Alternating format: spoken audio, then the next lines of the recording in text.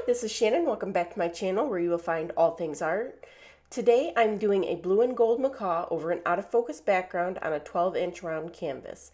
I will link the video below on how to do this out of focus background with an airbrush, but you can do this over whatever background you want. Just make sure the background's completely dry before moving on to the bird and you shouldn't have any problems. I transferred this image onto the canvas with a projector and white chalk pencil. I will link a video in the description showing you how to transfer an image onto canvas. In this video, I also show you how to use tracing and transfer paper if you don't have a projector. I'm going to fill in the image with white using a filbert brush. I'm going to start with a smaller one and then upgrade to a bigger one just to fill in more space.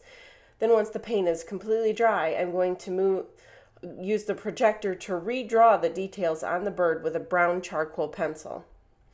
Once I have the details back on the bird, I'm going to start with the beak with a filbert brush, and I'm going to use a combination of Paynes Grey, black, and white to create the varying values of the beak. I'm using a fine mist sprayer to keep the paint wet and a mop brush to blend those colors together a bit and give it like smoother brush strokes. I'm going to go ahead and fill in some of the darkest areas of the bird, mostly because I already have that dark on my palette. I'm going to switch over to a one-liner brush to use for the smaller details. I've seen some teachers insist on you using a larger brush so that you master your technique, but this will naturally come in time. So you use what you're comfortable with because you're going to eventually get it anyway. The angles on this one are a bit difficult, so make sure you are constantly looking at your reference photo and looking at it as abstract shapes. We tend to look at a beak and think we know what one looks like, and our brain takes over and we kind of fill in the pieces, and it doesn't always end up looking right. If it's easier for you, just try looking at like a 1 or 2 inch square at a time and work on that until it's done and then move on. I'm going to fill in the bird's body and around the face with a base layer, which is a mix of primary yellow and cadmium orange hue. I don't completely mix the colors together so that the varying shades of each brush stroke still show. It'll add extra detail without actually adding extra detail. I'm using a rake brush to do most of the feathers on this one. A rake brush is like the fork version of a brush. The tips have separations that when used correctly create several very thin lines. I use the rake brush pretty well every time I do fur or feathers. You can see I keep rotating the brush to get varying brush strokes so that it doesn't turn out looking too unified or uniform and unnatural. Don't go over one area too much because we don't want to blend the colors together too much. We want to keep those varying shades within our brush strokes. I'm going to use a one-liner brush to go over some of the small details in the face. And then I'm going to also use it to fill in the lines on the wing to draw the feathers. I could have actually waited on this step as the color I go over it with is pretty opaque, so I end up losing a lot of those lines anyway. The colors I used were phthalo, blue, white, and black. Putting the white and black into it kind of gives it more of a grayish tone, dulling it down a little bit. It makes it look a bit more natural, which is kind of closer to the color of the reference photo. If you're ever looking for good reference photos, I recommend either Pixabay or Unsplash. They have a ton of royalty-free photos that you can use for reference. I got this particular photo from Unsplash, and I will link that in the description. Now is when I'm going to go ahead and go in with that mixture of phthalo, blue, white, and black. Very little black, just a touch to gray it up a bit. Be careful because the black will quickly take over. Start small and only add if needed. I'm going to do just a solid base layer with this color, and I'm using just a cheap filbert brush, and you can see that the lines almost disappear. I can barely see them, so if I had to do this again, I would wait to do the feather lines until after the base layer so that they would not be so difficult to see. Once I get the base coat established, I'm going to use a small rake brush, mostly because it was just what was right by me. I'm going to use it more like a filbert. I'm making sure that I have smooth, solid lines around the bird. If you have more paint on your rake brush, it will work more like a standard filbert. This will finish off the base coat for the body of the bird, so I'm going to start blocking in the dark feathers around the beak. You have to watch your values here so that the beak doesn't disappear into the bird. For this dark area, I did a base coat of black. You'll often hear that black is bad, but I use it all the time. I just mix other colors with it or go on top of it with another color. That way it doesn't look too flat. Be sure your yellow is completely dry before adding the black here. Yellow and black make some weird, ugly, greenish color. I'm not sure there's a name for it, but it is not pretty.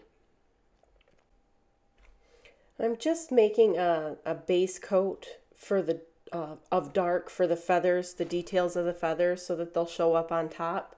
You always want your base coat to be a bit darker than your gold color, as the highlights will lighten it up quite a bit.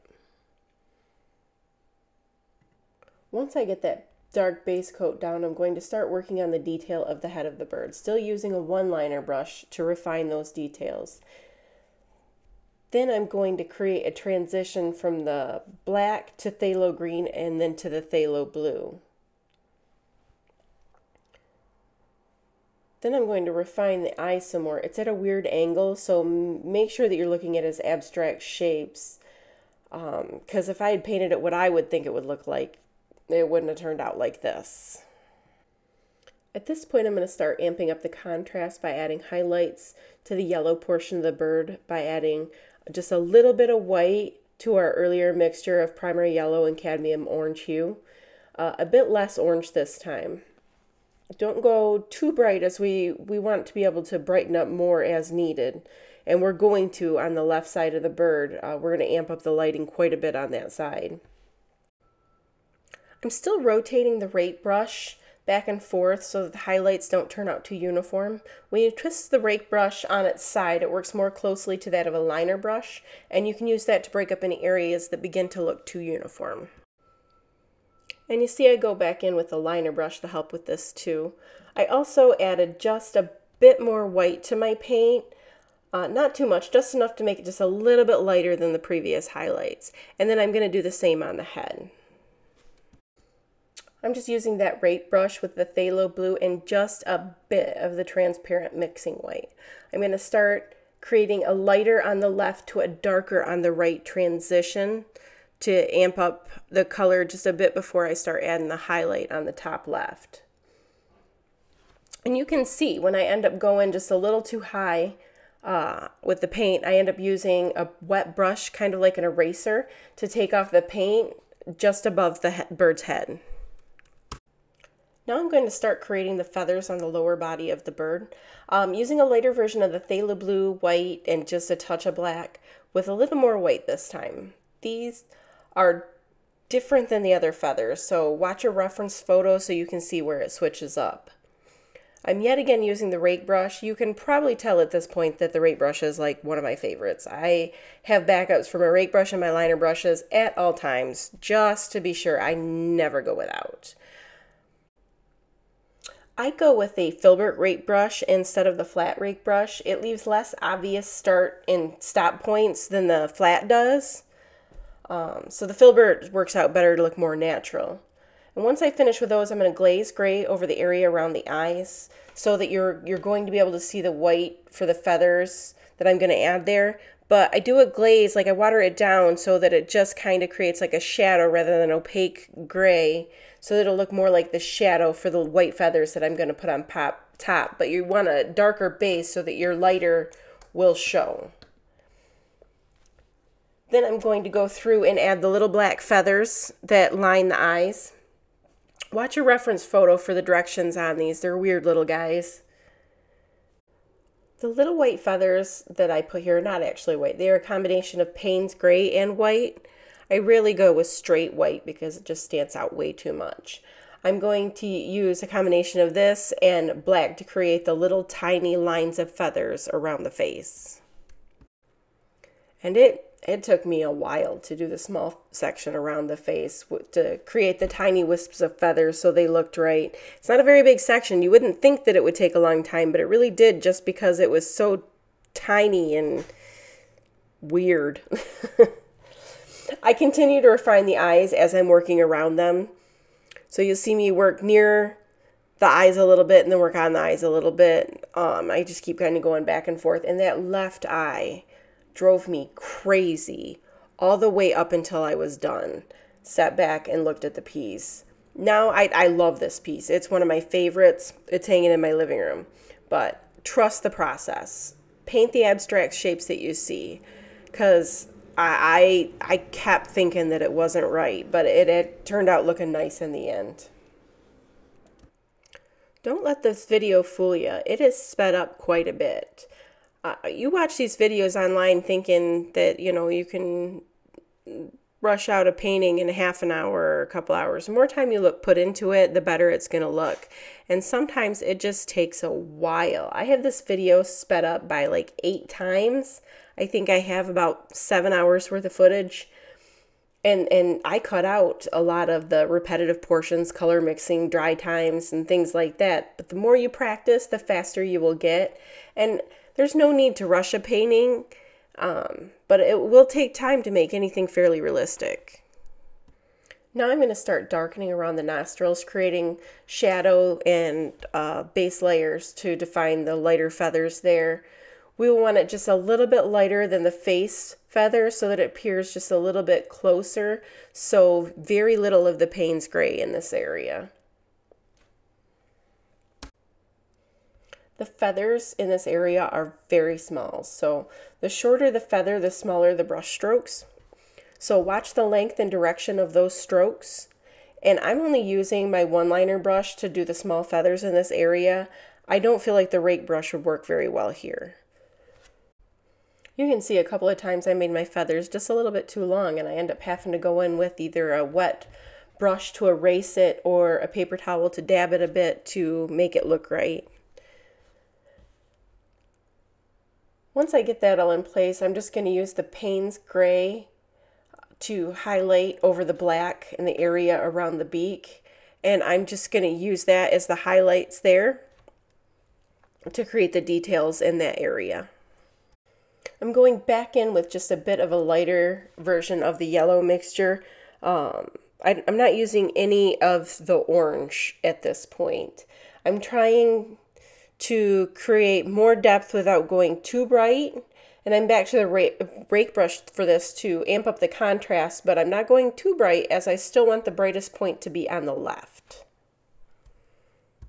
And I'm still going to continue to keep rotating that brush as I go so that I don't continue to get the same stroke over and over again. You don't want it to look too uniform. You want to vary it up.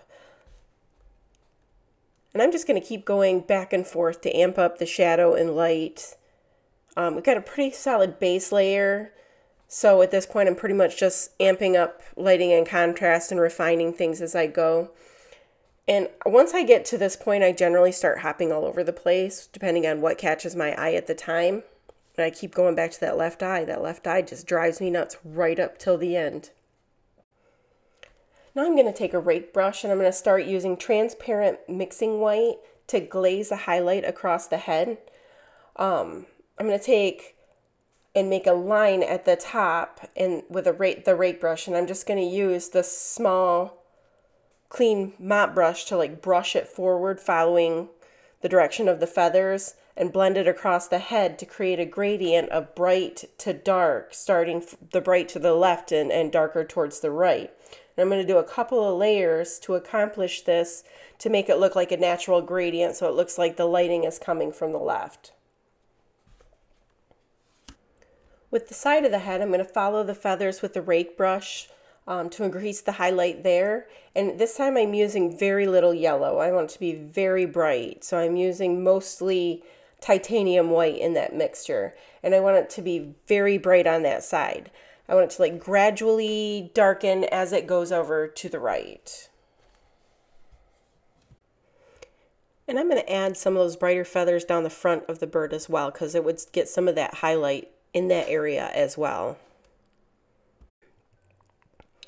I'm yet again going to amp up the contrast and refine around the beak some more. At this point, I'm really just kind of being nitpicky, and I'm not really sure it made a big difference in the end. But, yeah, I mean, I guess you don't know until you do it. But I like it, so, I mean, no complaints. I guess it doesn't matter. Once I finish with that, I'm going to refine the body feathers and start working on highlighting some of those areas more. I'm going to highlight the areas that would be within the light more than the others.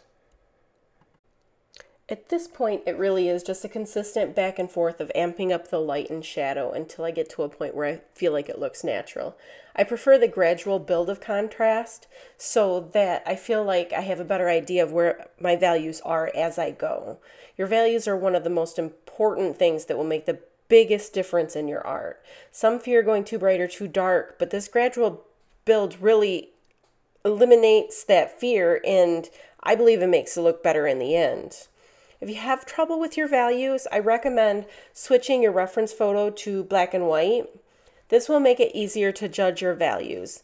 And you can do that in Photoshop, and a lot of phones have the ability to switch your photos to black and white. And this way you have a better judge of where you're at with that. To increase the highlight in the areas that I'm adding a lighter paint, I'm just adding a bit more white to make it lighter. Every time I want to add a little lighter, want it to be a little lighter, I add just a little bit more. And when I want to add more shadow, at this point, I'm just gonna glaze Phthalo blue. And glazing is a watered down paint so that it is a transparent layer, so it will darken it up, but we will still be able to see the details that we already put down. It makes it a very quick and easy way to add shadows. Every once in a while you'll see me spray something on the canvas. This is a fine mist sprayer. I use this to keep the paint wet while working on certain areas. Just any spray bottle will not work the same. It has to be a fine mist sprayer, or you could end up with big like water droplets that could mess up the paint on your canvas. You'll end up with like paint streaking down and all sorts of crazy stuff that you won't want. And right here I'm doing the glazing for the shadow on the back of the bird where the shadow would be the darkest. And although I'm using the rake brush for this area, I'm using it more like a filbert than like a rake brush. And I spend a great deal of time going back and forth, adding light and shadow until I get the results that I want. I'm trying to create a nice fade from the light to the dark. Because I'm just continuing to do the same thing over and over again, I'm going to go ahead and speed this up a little bit so that it goes a little bit quicker. I'm just going to continue amping up the lights and the darks. Once I get them looking good, I'm going to take transparent mixing white on the outside of the left wing and the inside of the right wing to highlight it even more where the light would hit it the most.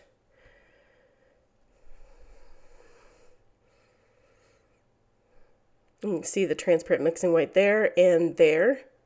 And then I'm shading some more with the glaze of the Phthalo blue. And that pretty well wraps this up. I hope this video was helpful. If it was, like and subscribe to see more.